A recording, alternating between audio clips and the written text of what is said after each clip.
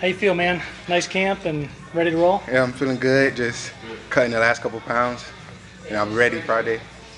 How has that process been for you now that you've been pro? I mean, is that part a pain in the butt Um, like it is for everybody else? Is it no, coming easy to you? it's pretty easy. I have the knowledge of the game. Now I'm actually doing the physical part, so it feels good. I love it.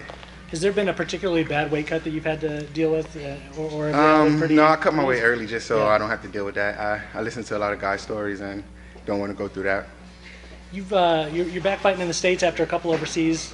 Does it feel good to be able to have an easier flight and not have to deal with passports? And I stuff like like traveling. that? Yeah. It's fun to me. So either way it goes, as long as I'm fighting and I'm traveling to fight, I'm comfortable. I feel good. Are you one of those guys who believe that it doesn't matter where it's at, the cage door closes, it's the same no It's the matter same what? thing, right? Yeah. Yeah, same crowd, everyone's the same.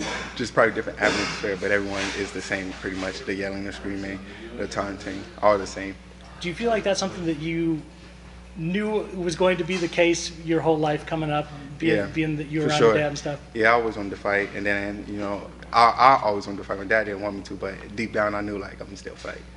The timing of your fights has been pretty, 5-6 months in between. Is Yeah. that the kind of pace that you like to keep? And if so, what's the reason behind that? Well, I'm not sure. I let my manager, my coach, and the Bellator staff. I let those guys handle everything, and if they think I'm ready and prepared, then I believe in it too. Then I'll be ready. As long as I'm putting in the work, the fight will be, pretty simple. If you were calling the shots, though, I mean, would you be fighting every 2 or 3 months instead of every It all 5 or 6? depends on how the fight goes. If it goes quick, then yeah, fight me again in a month. But if it's a war or fight, then I guess everyone needs a little break, let their body recover, and then back at it. You've had a couple quick ones, though, so I mean. Yeah, but I'm still learning. That's the thing. Sure. I'm still growing. I've only been a year pro. I've only been training for a year and a half, so I have a lot of room to grow, a lot of learning to do.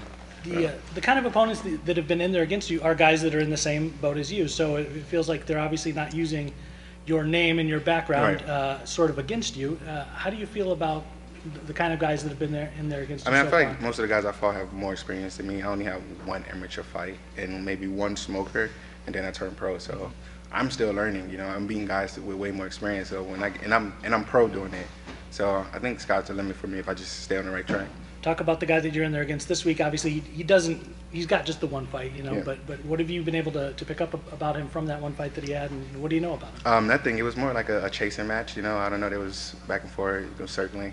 I'm not the type of guy that's gonna run and have my back against the cage. I'm standing in the middle to bang, get it over with, and I'm fighting smart at the same time.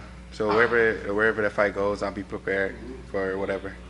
And do you feel like that's the way you get it done on Friday night? Yeah. Just go in there, take him out in a hurry. Yeah. No, not in a hurry. I don't want to blow my load or nothing. So I'm gonna pace myself.